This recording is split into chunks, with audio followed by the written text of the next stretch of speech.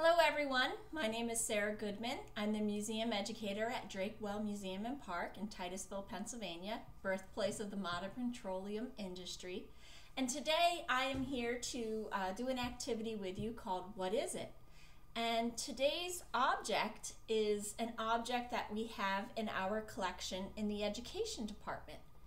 The education has a collection of artifacts known as for-use artifacts, and they are objects that we allow people to touch and look at so that they can learn about life and the oil industry in the early 19th and 20th century and also the 21st century here in northwestern Pennsylvania.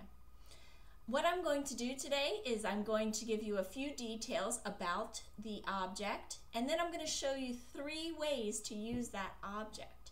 And you have to figure out which way is the correct way to use this object to figure out what the object is. So first let's do a little description of the object.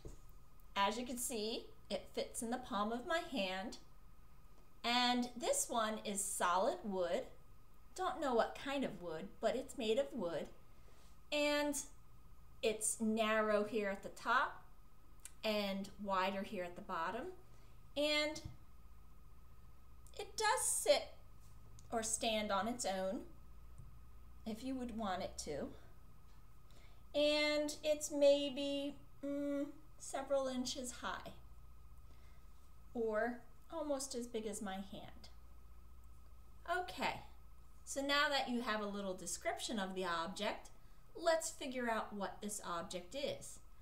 As I said, I'll show you 3 ways to use this object, and then you have to figure out what is the correct way to use it. So let's do our first guess. My first guess, and I think everybody else might think this too, and maybe it is the correct one. We'll find out. I think it is part of what's called a mortar and pestle. A mortar and pestle is a way to grind herbs. So I have a bowl here, and we're going to pretend that there's some herbs in here from the garden, and you would use this to grind the herbs in your mortar and pestle. Mortar and pestles come in all different shapes and sizes, and I happen to have a small one here that is also made of wood, and that kind of looks like a mortar and pestle, doesn't it? So you would grind the herbs up in it. That is guess number 1. A mortar and pestle.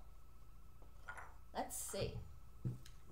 Guess number 2 for this object, and I think this might be the correct one, is that this is part of a game piece. That this is maybe part of bowling, for tabletop bowling. That you would place several of these on a table, and you would roll a ball, and just like bowling that we have today, you would try to knock over the pins. Or maybe it's a piece from a chess game, the game of chess. Maybe it's a pawn on the chessboard. That's a guess. So guess number 2 is that it is part of a game. Guess number 3, well, I know you all have had this problem. These are my favorite pair of socks. But unfortunately, something happened to my favorite pair of socks. I went to put them on this morning, and guess what?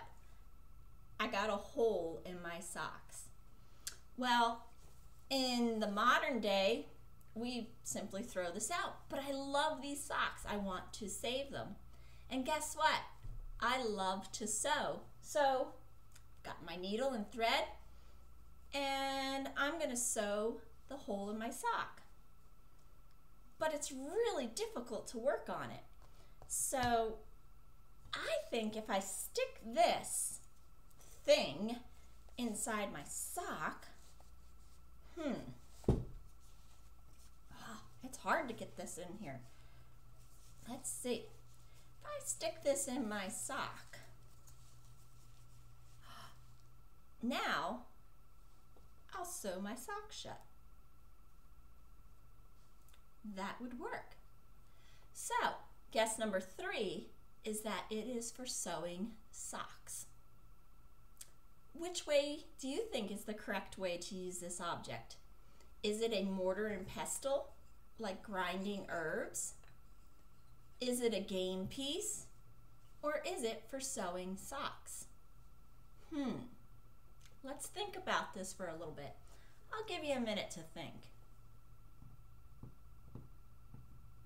Has it been a minute? It's been a minute.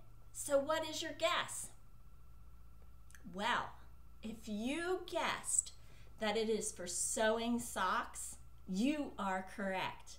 This is what we call a sock darner.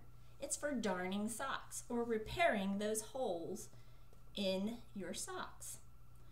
So women would use this as a way to help hold the sock and to create a nice smooth surface for them to be able to sew the holes in their socks. Today, when we get a hole in our sock, we usually throw our socks away. But in the 1800s, they never threw very much away. They would use and reuse items. Kind of like we do today with reduce, reuse, recycle. They would sew their socks until they couldn't be sewn anymore to help save their socks.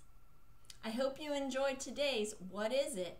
Join me again for another What Is It? Thank you so much. See you soon at Drakewell Museum and Park. Bye-bye.